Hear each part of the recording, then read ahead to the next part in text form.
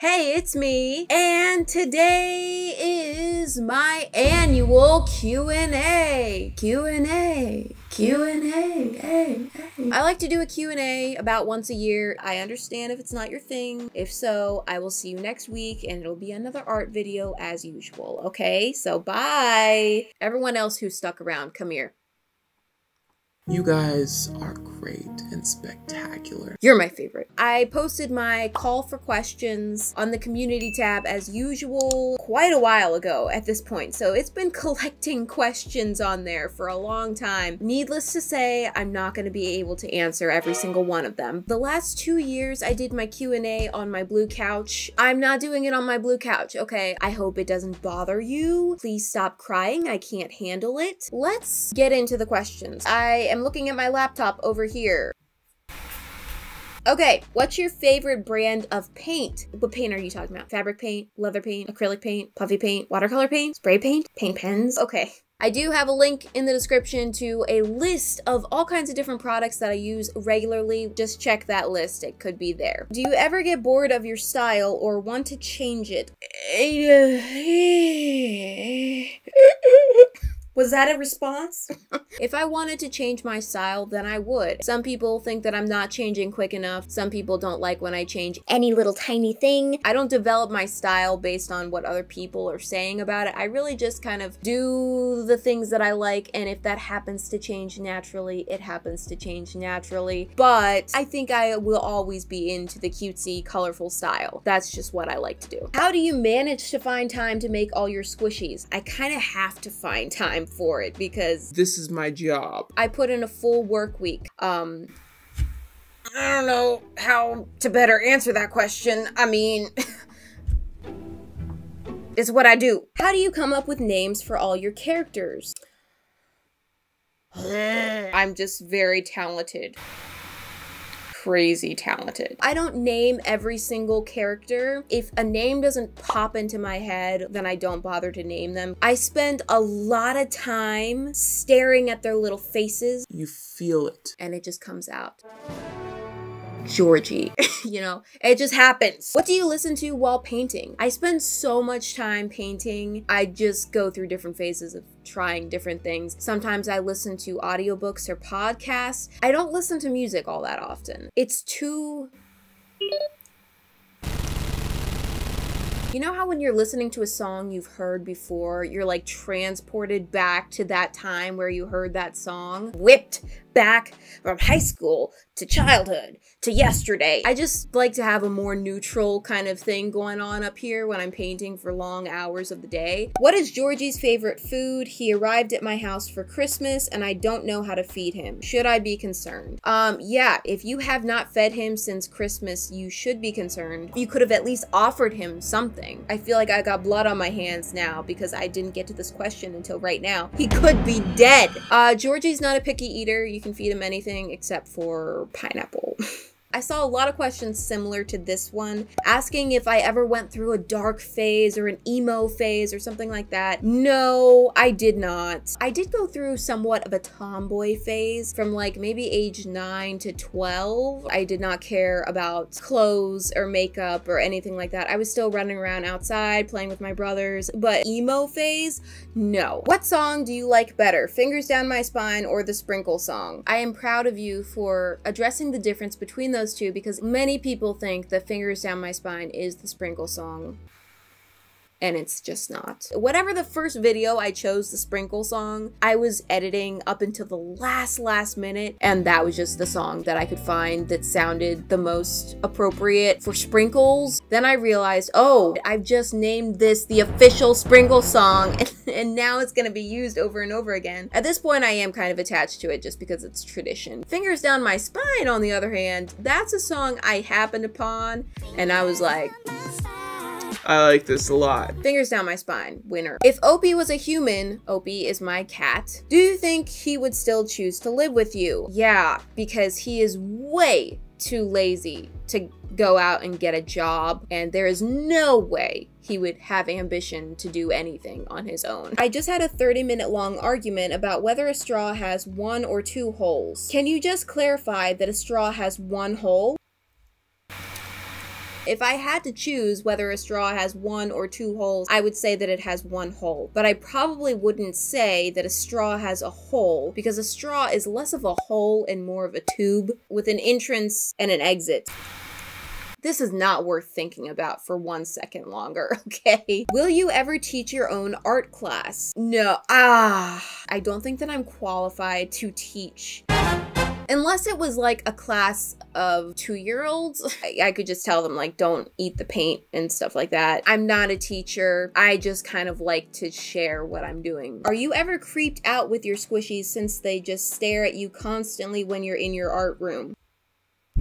No, not at all. I've never sat in my art room and thought, oh, my squishies are staring at me. They're not real. I think too many people took Toy Story a little too seriously. Do you think one day you'll get sick of doing rainbow and dessert themes and that your art will become more adult when you get older? No. People get real caught up on the, is it childish to like cutesy things? Can you be an adult that likes rainbow? And I get it because, you know, people make comments like, why are you 26 and painting rainbows? It's just an art style. It doesn't determine your maturity level. It doesn't make you less of an adult if you like squishies and you like to joke around and you like cute things. I get to have a job where I do stuff that makes me really happy and I love doing. And I know that it's helpful for a lot of you too. I get a lot of messages from teens and adults saying that I helped them feel more comfortable about their interests and feel like they don't have to be embarrassed. Since I didn't see anyone asking this yet and it's been in all of your Q&As, I thought I'd just bring on the potato questions. Are you a French fry? We had to have one of them, didn't we? For some reason, somebody every year asks me about potatoes. Are you a potato? I'm not a potato. What is your favorite form of potato? Oh geez, the potato questions are back. No, I am not a French fry either. What is the name of the folder in which you keep your memes? Okay, this is embarrassing. Memes. LOL, I'm clever. Yeah. I have a really bad habit of naming folders in just obnoxious and really stupid ways for no reason. Thanks for asking that question. I saw this question a lot too, weirdly enough. Can you make a video entirely made out of your memes? I don't know. Yeah, I could do that. It wouldn't make any sense. But apparently a lot of you want to see that. Oh, more questions about memes. Can you show every single one of your screaming memes? You're welcome. Why do you criticize your art so much? You know, I don't feel like I am overly critical of my art. I feel like I just kind of point out what I see. But also, if I don't point something out that's wrong with the art, that's like all people seem to want to talk about, then the comment section ends up just being about the mistake. What is your opinion on Barney the dinosaur? I never liked Barney. Never. What's your everyday routine? Some days I am in front of the camera, some days I'm painting, some days I'm editing, some days I'm recording a voiceover, some days I'm working on merchandise, and most days it's a mix of all of those things. I do wake up at the same time every morning, which is 7 a.m. Sometimes I sleep into 7:30, but we won't talk about that. I usually spend an hour in the morning hanging out with Jordan and eating breakfast. I like whole grain bagels. Fascinating. And then I get started with work. In the afternoon, I get a workout in. Immediately following my workout is when I shower. And then fill in the rest. The rest is always different. What is your favorite color? Don't say rainbow. Okay, well, rainbow is not a color, so I wouldn't have said rainbow. We all have to have a favorite color, and I don't understand why. They are all beautiful. Some days I would say blue, some days I would say pink. I like both of those colors very much. Lots of questions about my husband, Jordan, so I'll try to answer some of the ones that I saw repeated or got a lot of likes. Does your husband hang out in your art room with you while you're filming or painting? Whoa, this got 620 likes. Wow, okay. Every once in a while, he'll come in just to like tell me something or to say hi, but he doesn't sit and hang out with me here. When you're making a video, you have to be focused on a lot of different things. You have to be focused on the camera and the light lights and whether you're in frame, and you can't just like stop painting and talk to somebody for a second and then go back, because then you have to edit that out, and then it just like eats up more and more and more time when you're distracted while painting. So it's a very focused activity when I'm working. We are in paint mode. Everyone out. It's just me by myself. Did you show your customized Rubik's Cube to Jordan? If so, what was his reaction? I showed it to him as soon as I was finished with it because I was like so proud of it. I believe his words were, "You're insane." Also, a lot of questions about what Jordan's reaction to the human cupcake situation was. Actually, while I was filming that video, I was in the process of painting my face. Jordan FaceTimed me, probably at the creepiest stage. He was quite taken aback. He was like laughing hysterically. I believe he screenshotted it. How many videos do you usually film at a time? I'm usually working on like 3 videos at a time now, up to like 5 videos. That gets really confusing and hectic. It is most efficient to work on multiple things at a time because there's always drying time when you're painting. So it's just gonna waste a lot of time for me to sit there and wait for paint to dry. I'm always trying to maximize every moment of my day. This question got 580 likes, so I guess I have to answer it. If you had to banish one color from the rainbow, which would it be? Mean question. See, the reason I love the rainbow so much is because it's so perfectly balanced with all of the colors in it. So to remove one color, my least favorite colors are probably yellow or orange. Yeah, I'm wearing a yellow shirt. I didn't say I hated the color. I just said it was one of my least favorite. I don't know why I'm getting like all aggressive, but it would look really weird to take either of those out of the rainbow because they're kind of in the middle. If I had to take one out, it would be purple because it's at the end of the rainbow. Like this ice cream cone doesn't have purple. Is it kind of sad that purple's not there? Yeah. But does it still look like a rainbow? Yeah. Lots of video request questions, so let's answer those. Can you do a reaction video of you reacting to your old videos? Perhaps. Will you do tie-dye again? Yeah, I love tie-dye. Can you please do another video of you fixing your old artwork? Absolutely. Will you do another hopeless squishy makeover? Okay. Are you gonna do another art things to do when you're bored? Yeah! First off, hi from another adult who gets mistaken as a teenager. You know what? I think I look a little bit older now. Or is that just wishful thinking? Maybe more of you know, just in general, how old I am. It used to be every single time I said my age, 99% of the comments were like, wow, I thought you were 15.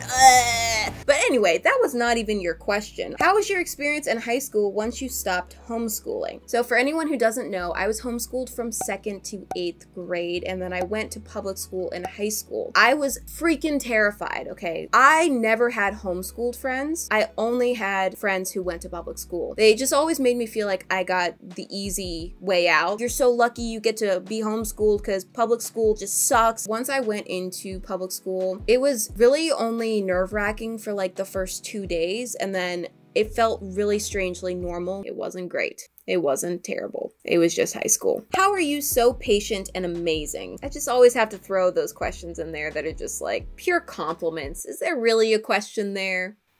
No. What is your favorite dessert to eat? I love that they have to clarify to eat. My default answer probably would have been like one to draw, which would have been a cupcake. My favorite dessert to eat is probably chocolate cake. I love chocolate cake. I also really like chocolate chip cookies and chocolate ice cream. Or just a straight bar of chocolate is fine too. What are some of your hobbies other than art? Art is a big one, okay? And I don't really have a lot of time for other hobbies. I love going on hikes, nature walks. I love being on the water with snacks. Is snacks a hobby?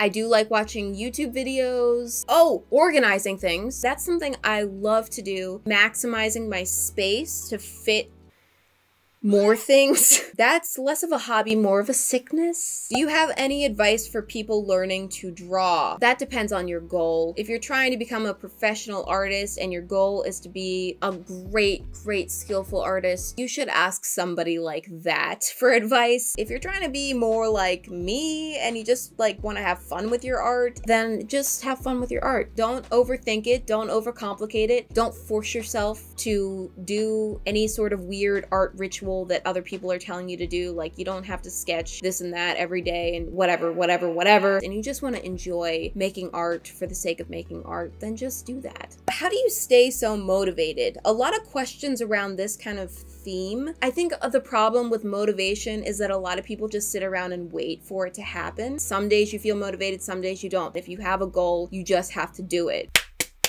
The more often you make that decision to just do something, the easier it becomes, because once something is a habit, then it's like not even really a question. Do the rainbows in Lucky Charms bother you? No. I know that they're not complete rainbows, but they're also tiny marshmallows, so I understand. I could just never say that Lucky Charms bother me. What is a bad/weird habit that you have? I think I lick my lips too much.